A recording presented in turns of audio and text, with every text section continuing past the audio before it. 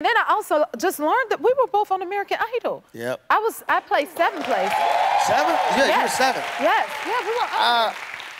I placed about 33 positions below that. No. I was 40, made top 40, but it was fun. Like Scotty McCreery won that year, so I'm still friends with him. Lauren Elena, yes. Wow. And Scotty, after I met him, he got a record deal then. I got a record deal like 7 years later, but he was the first artist to take me on tour.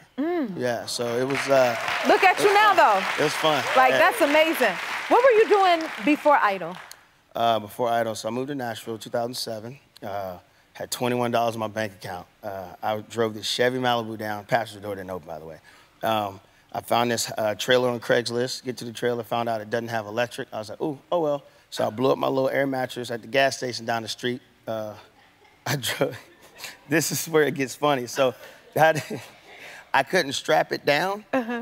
So I got some tape and taped half of it down to the roof, and I drove 2 miles down the street holding the other half of the air mattress like this. Oh, yeah.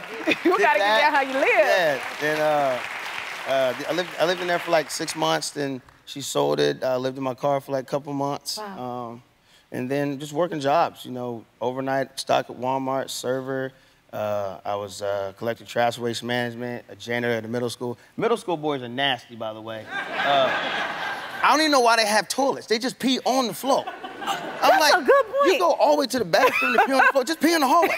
Why go all the way to the bathroom? The toilet's here. You just say, I'm gonna go right here. Why? So I did that for a while. You name it. I did it because I feel like the importance of the whole thing, support the dream until the dream supports you. And I love that. Support the dream until the dream supports you. You have to. Did y'all hear that? I forgot who said that.